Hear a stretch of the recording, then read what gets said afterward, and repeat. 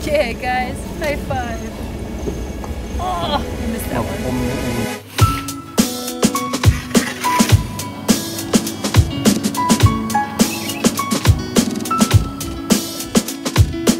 I'm here at my hotel in Chiang Mai, and I came here to actually see the Queen Sirikit Botanic Gardens with Dr. Piakaset. But he had mentioned that there's an opportunity to potentially see some rare and unusual plants deeper in the forest. So I figured I'd go check them out.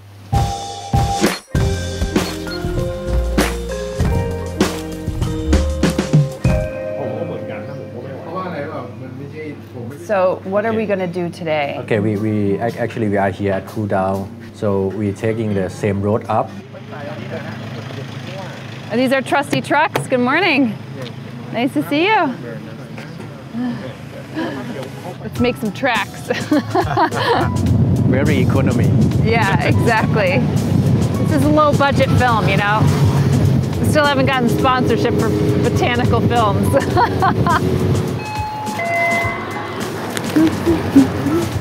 Oh, here we go, Cocoa Max. So I heard this is the really good stuff. This is cold pressed, pure coconut water from young coconuts in Thailand. I'm not paid to say this. This is like seriously some of the best coconut water I've ever tasted. It's a little bit like, it's desserty because it's pretty sweet, but it doesn't have anything else other than coconut water in here. Do you guys get sick of coconut water here? Yeah. It's too much of a good thing. Right.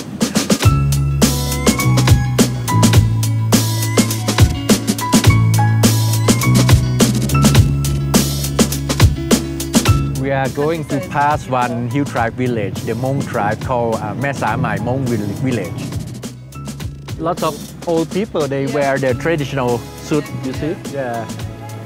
Yeah, this is the traditional one, made of bamboo, wood and things like that, you know. Oh, little chickens. Hi, chickies. Hi. After the village, of course, it's get into the national park site again, Yeah. and it's quite muddy. So we still need a four-wheel drive. Okay. Whoops. This is the bottom of the truck. Whoa, whoa, whoa. That was also the bottom of the truck. Whoa, whoa, whoa. Bottom of the truck. Ooh, yikes. We're trying to search for the Sapria. It used to be reported here, but I haven't heard about it for quite Some long time. time. Yeah, so we're going to see if it's still there. Yes. Awesome. Yes. Now you may have heard of the Rafflesia, which is the largest flower in the world and also a member of the Rafflesiaceae family. So unfortunately we're not going to see that one today, but we are going to try to find its smaller cousin, the Sapria, which is a member of a different genus. Do we have to actually go up in elevation? Because that's where... Above 1,000 Yeah, above meters. 1,000 meters. That's the natural habitats of the Sapria. They normally grow above 1,000 meters. Okay, this areas used to be a big populations of the Sapria. It looked like never been touched by fire before, but actually we lost some diversity here. So then basically when you said some of the locals actually started the fire here. Yes. And it destroyed the forest. Yeah, we can walk up a little bit and Okay. try to find them. Oh, here. You can see the dead tetrasigma. Oh, yeah. Yeah. And you could see it's dead because it has all these it's dead. mushrooms growing on Yes, it this too. one also. Oh, man. Yes, already gone. Yeah, you see? Oh, yeah. It's gone already. That's so sad. I used to see 40, 50 flower buds here. Oh, really? Yes. Oh, that's such a shame. Well, do you think we could go somewhere where... Yeah, we will try to search in the deeper forest. Okay. Ooh, that is a nice one. Yeah, it's going to fly away. Okay, well, no, it looks pretty happy right now. It pooped on me. Yeah. What is this? I think it's a group of eggs of the mantis. Oh my God, that's massive. Contain several hundred eggs inside. This is far more open. Yeah, you see the big trees of Pinus here. You see some of the trees get burned here. People collect the sap. You can see here people set the fire up here, and then you get the sap running down here. And sometimes if the local repeat it many many times, Yeah. it will get thinner, and then when the strong wind comes, It just topples over. yeah, it will break down. Oh, that's a shame. Yes, and this is about 80 years old. So do trees. you think burning is like the biggest issue that you have here with habitat? Right, and collecting the sap, sap. of the trees also. Yeah. Yes. People, they use as a fuel for the lamp or... Yeah. Yes.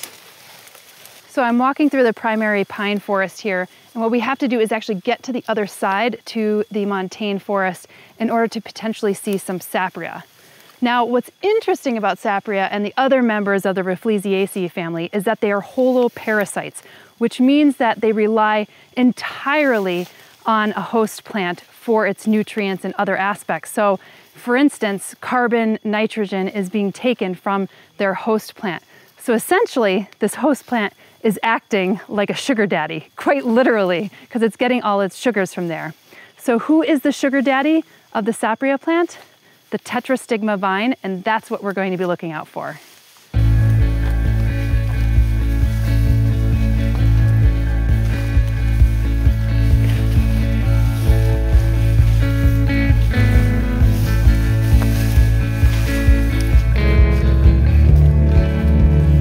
That's our native cycads. Oh, wow. Yes. Okay, cool.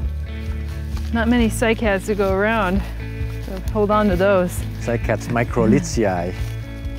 Look at that caterpillar. This Oh, is the wow. dangerous one, quite itchy. Oh, so you don't want to touch that one. I'll touch it with my thumbnail. I'm petting you with my thumbnail. Why do you like that, huh? So we saw that there's a specific bat species that actually uses this palm as like a home. So they pull down the tree leaves to create this rooftop, but there's a secondary home that there's no bats in here, but this one seems to have been used by a bird to build its bird's nest in it. So Mr. Mehdi says that we are about 100 meters away from where he thinks that there might be some sapria. So hopefully after the disappointment of the first place that we saw, we'll be able to see some sapria in this second place. Now we're getting pretty dark and deep into this forest. This is the primary forest here in Thailand, which means it's the original forest. It hasn't been cut down. And that's the places where we need to actually go in order to find the sapria, because it doesn't grow in secondary forests. It only grows in primary forests. So the tetrastigma vine is the host plant for the sapria, and we could see some here, but he said still no sapria to be found.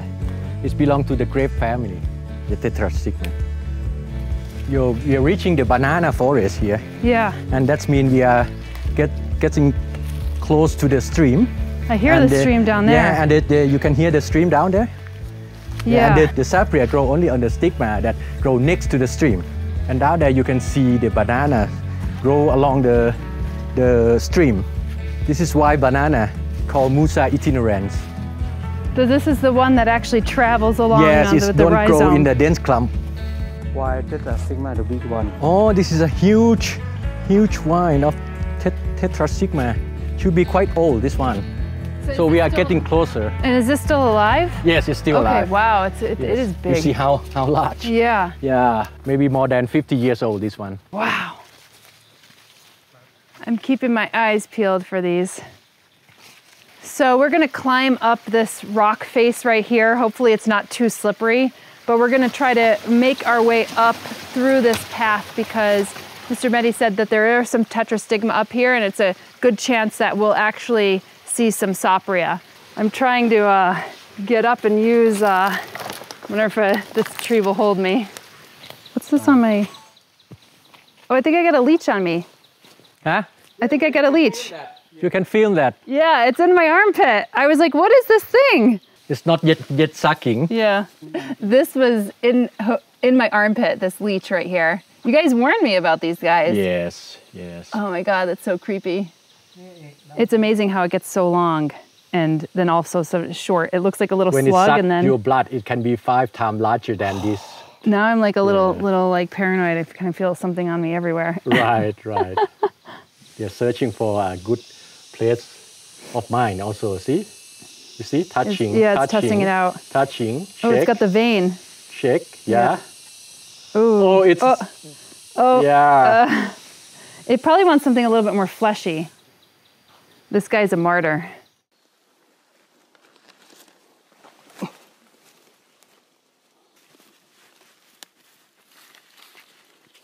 Oh, wow. Yeah. Oh, there are two. Cool. Two of them. And one died. Still young. Oh, wow. Yeah. Is this an aborted bud? Yeah, yeah. Wow. Okay, so these aren't opened yet, though. Yeah, this is still small. Wow. Yeah, it can be much larger than Yeah. this one. So- Try to search more around, I think. Let's try to go ahead. This follow the climber route. Yeah. Oh, so you have to follow Yeah. where the The climber. root Here. goes like more. Oh, right there, See, right there. there are more. Oh, here. There are Okay. more. Wow. Wow. Wow. Wow. So this is this basically root- on the root of the tetrastigma. Yes. Right. Wow. Right. Oh, yep. One. There's two more right here. Yeah, yeah. 1 and 2, 1, 2. and another third one right here. Oh wow. Yeah. Plenty. So is this the tetrastigma root? Yes, that is my route.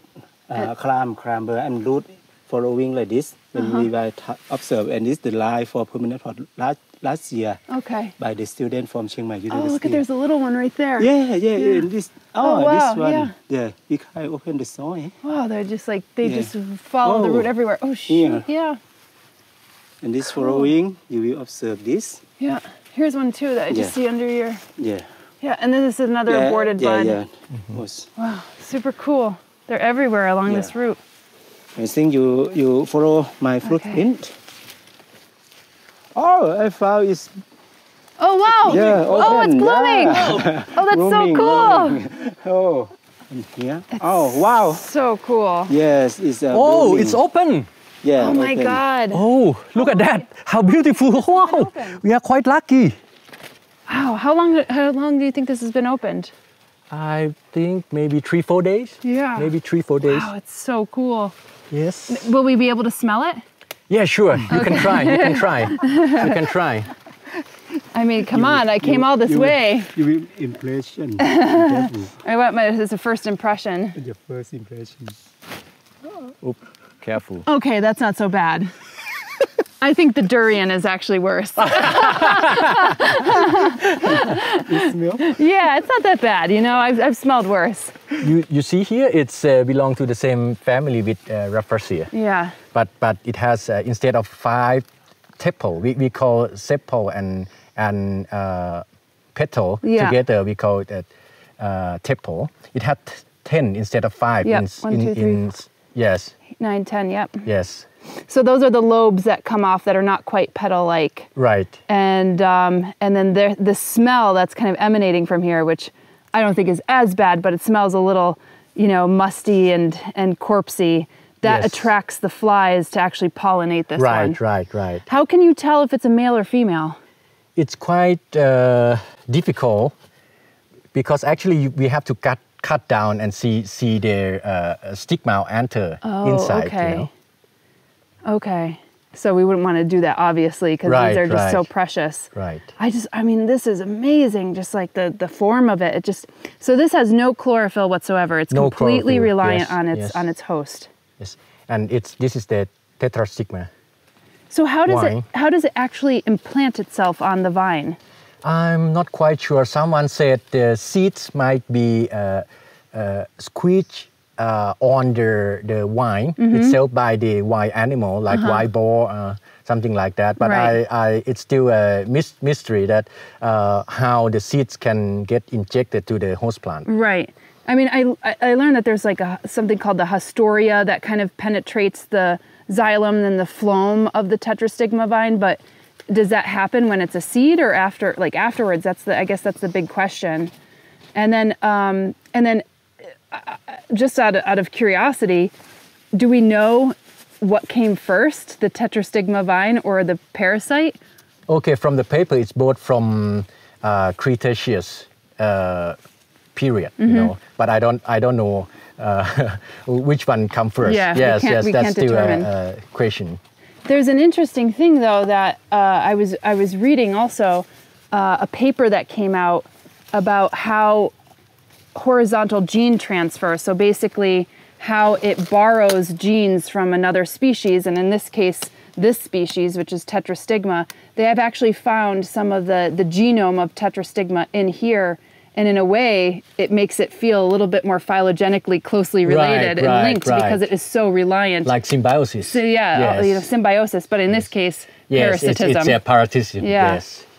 That's so cool. And if you look at that, yeah, here it's a fruit of Tetrastigma. The fruit here look like grapes, but brown. But brown and not edible. Yes, this one. Wow.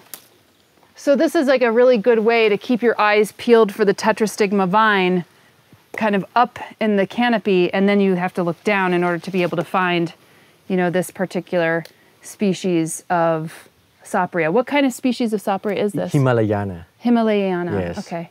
And then what type of Tetrastigma vine is it on? Because it specializes in a specific species of Tetrastigma? Yes, I think it's, I can't remember the species name, but it's specific to the species also, right. Yes. Okay, so let's go up further and be careful. Don't step on step on any of the little buds, because they are probably sensitive. Yeah, let's search for some more. Hey guys, so we didn't see any more flowering Sapria up there, but we did see that one, which is amazing because I've never seen anything like that, and it's just so cool to be here in Thailand and just be able to go out into the woods and actually experience this.